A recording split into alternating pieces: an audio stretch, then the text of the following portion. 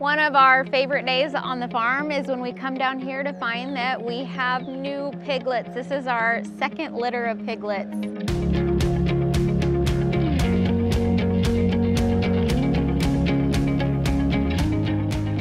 And these little guys were born 5 days ago, so they are super new. And we were gonna go over 5 tips we have for you on raising healthy piglets and what to do in those first few days. The first thing you want to do is make sure those piglets are dry. They were born in a little warmer season, so that's not as much of a concern. But if it were winter time and we were having piglets, we would want to be down here immediately and make sure those piglets were nice and dry so they don't get too cold. And part of that is providing a place, a farrowing pen or hut or any type of shelter for mama. Now our first litter, actually, she had them out in the forest, even though she had a pen available to her. But Reba here had hers in the actual farrowing pen, and so they did. They stayed nice and dry. It happened overnight, so we weren't here, we didn't see it. We came down the next morning and they were all huddled in there eating. It was pretty cool. Next, you want to make sure that they are warm. And to do that, we do the farrowing pen, but also we lay straw out for them. That gives them a place to kind of root around and snuggle in. Make sure that they can get warm, especially at night, because the temperatures are still dropping at night. Not crazy low anymore, Yep. But a little bit. And you kind of have to maintain that. As you can see, this whole area is strewn about with straw. And so we brought a little more down today to repack in the bedding, to keep that bedding nice and deep for them so that they can stay plenty warm at night. Number 3, the next thing we need is colostrum, or not we. The next thing they need is colostrum. So that means mama's milk. As you can see behind us, that's not something we have to do. Mama's doing it all on her own. Those babies are going. A little side note on that is you will often have a runt, a piglet that's a little smaller. And we do have one this year that we're just kind of watching, making sure he's growing and progressing. Because if he doesn't, then we probably need to do some intervention and give him some extra milk. He's down here on the very end. Cute little guy. We just want to make sure he's getting enough milk. He often will get pushed off by the big guys, but he seems to be doing pretty well.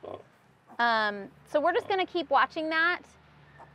If we don't feel like he's getting enough and he's not growing, we will probably supplement with some extra milk. So these little guys need a healthy diet, which the best thing for them is to have mom's milk.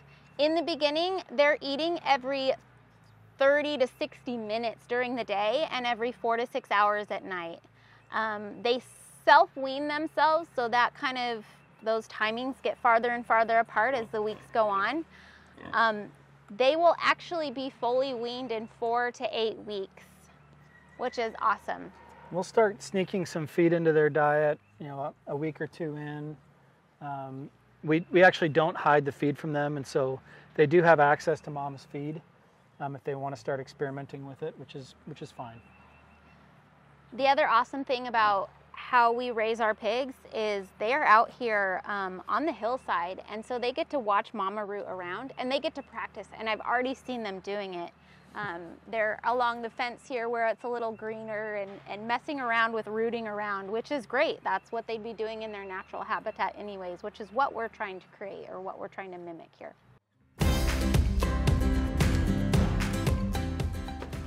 The last thing that you can do for your piglets is any processing you're going to be doing. So if you're going to castrate your hogs, if you're planning to dock their tails or you want to tag their ears.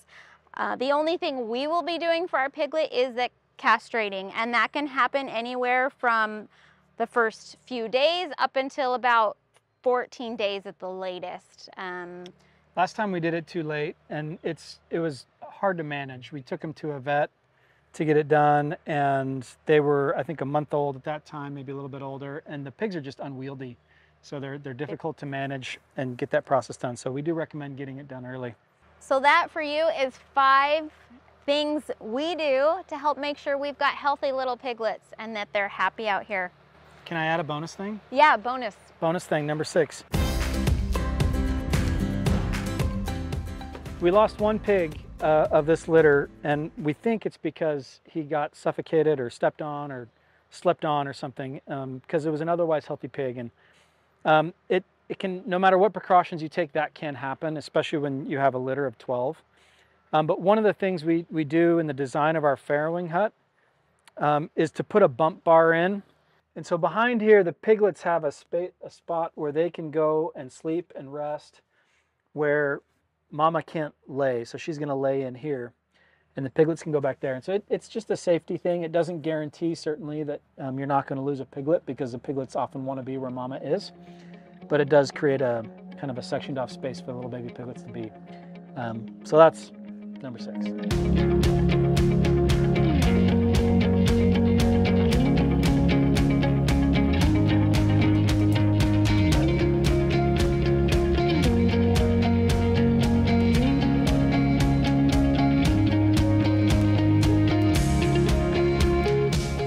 We've had several people asking questions about the balance of being an organic farm, a certified organic farm, and pest management.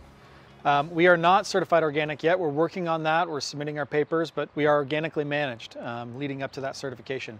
And so we are dealing with that, and we do get pests. We live in Arkansas, and there are bugs in Arkansas. And so how do we manage that? And the answer is really it depends. We try and manage it as naturally as we possibly can. So there are a few ways that you can manage pests without spraying things on your crops. One is to create habitat for things that eat pests. So by having woodland spaces and high grasses, bird habitats, shrubs, brush, we create spaces for natural predators to be around the garden and to come in and eat a lot of those pests. Another way is to look at your soil health. And so we try and pay a lot of attention to our microbiology in the soil. One of the things that we just ordered last week actually was a new batch of nematodes. Nematodes are small worm-like microscopic creatures that live in the soil and feed on pests. And so they will actually go in and eat the bugs that eat the vegetables, which is great for us. So we want to make sure we've got a healthy number of nematodes in the garden at all times, because that helps manage pests. In addition to that, just keeping really healthy crops can keep your pest pressure back. But there are times, like asparagus earlier this year, where we've got a pest that gets a little bit out of control and we've got to knock them back. And so we use organic certified approved sprays like a neem oil. The organic certified stuff is going to be derived generally from plants. And we can use that spray on the plants to knock back an insect so that we can give all of our other remedies a chance to keep it in control. Now, when we do that, we have to be really careful because we have bees on site, and we don't want to do anything that's going to impact our bees or any of the other beneficials like ladybugs that we have in our garden. And so we will go in usually around dusk, 7, 8 o'clock at night. We'll do whatever foliar sprays that we need to do to knock back the bugs. And we do that in such a way that it doesn't harm our bees, which is nice. By the time that the sun comes up the next day, the impact of that spray has lessened, and it's not going to affect any of our beneficials. So that's how we manage it at Tuckaway. It's not a perfect system. We're always on the lookout for things that are affecting our productivity. Inclusive right now, we've got something that's eating the top leaves on our tomato plants, and we're not quite sure what it is. And so we've got to Google around and get our books out and figure out what the heck that is so we can figure out how to get rid of it. But pest management is something that we'll always deal with, but we try and deal with in as healthy and beneficial way as possible for the garden. Thanks for the questions. Keep them coming. Please feel free to post those in the comments, and we will get to them at the end of each video. Thanks again for watching.